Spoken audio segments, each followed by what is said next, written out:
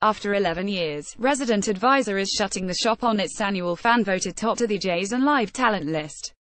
RA thanks all those who participated since the poll's launch in 2006, but claims a changing electronic music landscape, increasing perception in the importance of rankings, and a lack of diversity in the list's representation as reasons it no longer feels confident publishing poll results. What began as a light-hearted way to praise our favorite sick artists and toast the year gone by had become something of a more serious consequence, an industry index influencing many different parts of club culture, from event lineups to artist fees to the atmosphere of the scene in general. RA is quoted on a statement posted to Instagram.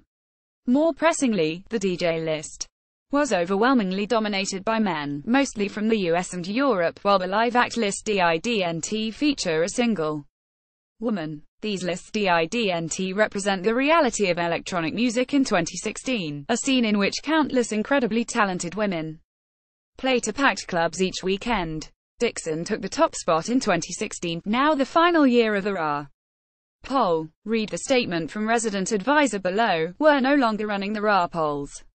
Here's why. A post shared by Resident Advisor at resident_advisor on November 22, 2017 at 4:48 am PST.